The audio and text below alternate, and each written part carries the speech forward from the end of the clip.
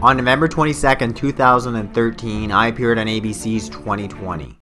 We wanted to find out if what this man says about the veterinary business is true. That some vets out to make a buck sell unnecessary shots, tests, and procedures to unsuspecting pet owners.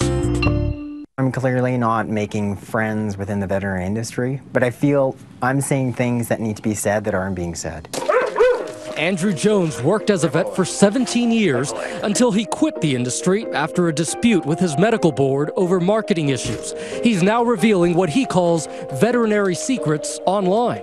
As a young veterinarian in British Columbia working at a clinic, Jones says he got an early lesson about upselling after telling a pet owner just to monitor a lump on their dog. Jones says the clinic owner quickly clued him in on the effectiveness of using the dreaded C word. The practice owner said, no, that's not how you do it. What you need to do is get that dog back in. And what did he tell that pet owner? He said that it might be cancer, and his user word, the C word, pet owners get really concerned. Was it cancer? No, it was a benign fatty tumor. Throughout his career, Jones says he discovered a dark reality about some veterinarians in the U.S. and Canada, including himself. They feel that pressure of, I've got these overhead costs to make, and that's where your judgment gets clouded. Jones says under pressure from bosses, he ordered services that were not needed. Did you feel that you might get fired if you didn't do that? No question. If I didn't meet this certain target, then yeah, my employment was at threat. But Jones tells us even when he owned his own clinic, he at times continued upselling, admitting to using the teeth cleaning come-on. So for instance, seeing a dog that has a little bit of tartar, then I might say, I think your dog should have a dental cleaning. Obviously more profitable for the practice.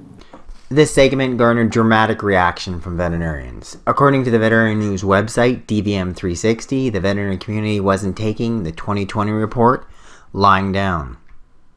Veterinarian Jeremy Campfield, every veterinarian in the world should be outraged, and Dr. Jones should be sued.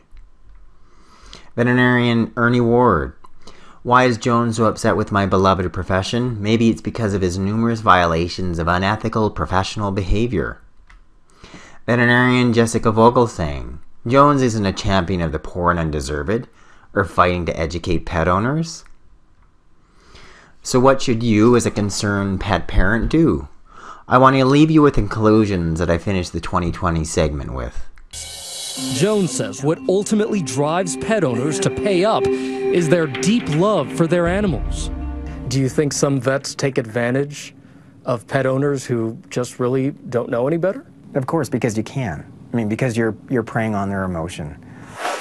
When we asked the industry association about upselling allegations, they said it's up to pet owners to decide whether to follow a vet's recommendation. At the end of the day, Jones says the vast majority of vets are ethical and try to do the right thing. Hi. Still, he says pet owners need to walk into a clinic with their eyes wide open. They're not just going to veterinary clinic, they're going to a business. So start to really question stuff that is recommended or advised, and you really can, take charge of your own pet's health.